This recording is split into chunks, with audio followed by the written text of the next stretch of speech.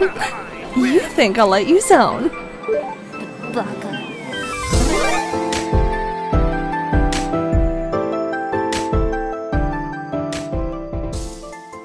Hey guys, Jay here, and some news on Marvel at San Diego Comic-Con this weekend, as a few things are getting leaked ahead of their announcements.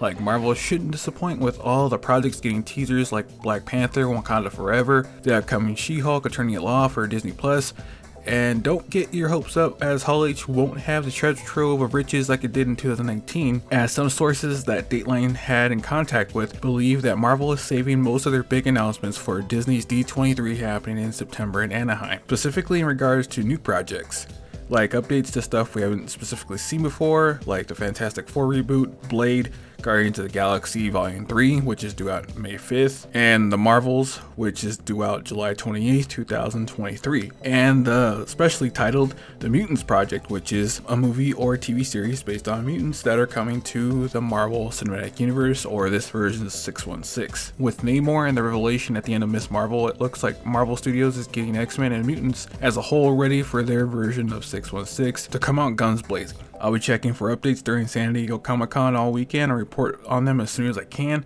But what mutants would you like to see make an appearance in the MCU, as we saw a variant of Charles Xavier in Doctor Strange and the Multiverse of Madness? Stay safe guys, and I'll see you in the next video. Hey, anyone who thinks a non-military grade grappling cable that you won at an arcade can support the weight of 2 grown men and a donkey deserves to fall off a cliff. Not my problem.